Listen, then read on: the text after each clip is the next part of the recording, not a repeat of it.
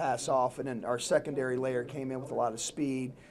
He kind of pushed them back flat-footed, and then our speed came in on that second wave, and we were able to get Shasma coming in as the late guys, and they lost them. You know, once they pivoted and went to the net, they lost track of who was behind him, and he gets rewarded. And the second goal was kind of a blur, to be honest with you. I couldn't tell you. It was a scramble in front. Yeah. I know it was greasy. Yeah, finally, yeah. How does this series when compared to other Game 7s that you've been through in the past? You know, it's I've been in more as an assistant coach. I've only been in one as a head coach here. You know, last year was disappointing. We dug ourselves an early hole in Toledo. I'll never forget that Game 7 last year in Toledo. It still bothers me. So I'm pretty happy to get a win. You're so famous for never looking ahead. So how do you scout Utah now? Well, now that we know what's going on, I had no clue when the next game was going to be, so I just found that out. So all of a sudden, now we got to figure out what the plan is. So we'll come in tomorrow and have a video meeting in the afternoon, let the guys get some rest, an optional skate in the morning, and be ready to go Friday morning. It's no rest for you. Well, of course not. How many coaches you know that are resting? Not like you, though. Well, we're all the same.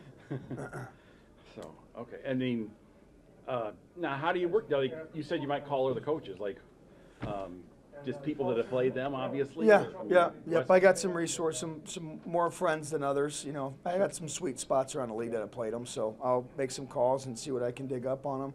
It's always good to have another set of, opinions on guys. So, again, we knew this going into the Western Conference this year that we might see somebody that we never seen in the regular season, and here we are. So, it's not really a surprise that this probably happened. But is this cold turkey? I mean, have you talked to anybody? You look at video more than anybody I know. Yeah. Do you know something about these guys? I watched the highlights of their games. I love the ECHL.com site because I don't have to watch a whole game. I can just look at the goals for and against and start getting an idea of kind of what's going on. I'll read some press releases and stuff like that. But, I haven't watched the whole game. I'd be lying to you if I said, but, that'd be stupid of me to do that before a game like tonight. So me and Shafi will get to that in the morning. How has this team reacted to seeing a team for the first time, just when you've met teams for the first time throughout the regular season?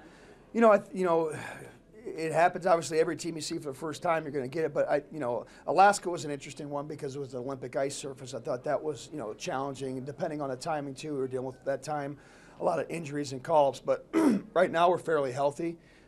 We're confident, and I know as a coach, it's exciting to go up against a new team. I'm sure the guys feel the same way.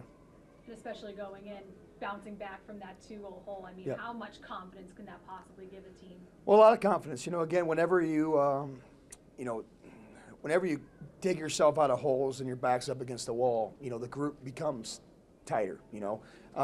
So I think right now, if you hear them in the locker room, if you get a chance to go in there, probably not you right now, but you guys, it's a pretty fun locker room right now.